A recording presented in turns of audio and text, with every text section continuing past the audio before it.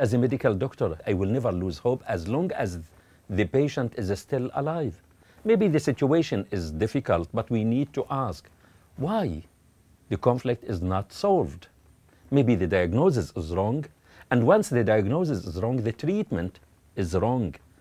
And that's the situation. It's a conflict between two nations, Palestinians and Israelis, and they deserve to live side by side as a free, independent nations. When we speak about putting an end to this conflict, it should never be just and good for one. It must be just and good for both. Palestinians are occupied. The Israelis are the occupier. So we need to bring them to the same level that both of them are free, as a free nations, not occupied and occupier. The equation of occupier and occupied must finish. Peace is very possible. There are some magic words. If we use them, then we can have peace, like justice, for instance, human rights, international law. I think what we need now is for Israel to be complied with the international law and the UN resolutions. There is a road to peace. Israel must cease its colonization of the Palestinian lands. They must lift the siege of Gaza. They must respect the Palestinian people with dignity and equality. Palestinians have a right to return to their homelands. If there is no justice, there will be no peace. The question is not, is peace possible in principle? The question is it possible in practice? Now, you cannot have peace when one party wants to keep taking over the land of the other party.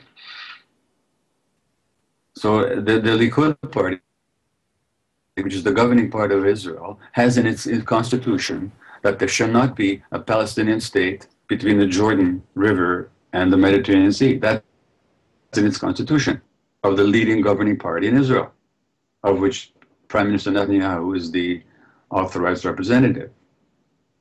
Now we keep talking about Hamas, so it doesn't want to accept Israel. But in the very constitution of the official governing party in Israel, it says you can't have a Palestinian state. And Jews have the right to settle everywhere in that land. It's not possible to have peace under such a basis. It's true that the conflict has been going on because not enough effort has been put to end the conflict. And the conflict will not end without the international family taking the responsibility of seeing that the land called holy really becomes harmonious enough for two peoples to be living in. We can start to live together, and we proved it before, because Palestinians, they lived in this world, and even Jewish people, they lived inside Palestine as Palestinians, so we can live together.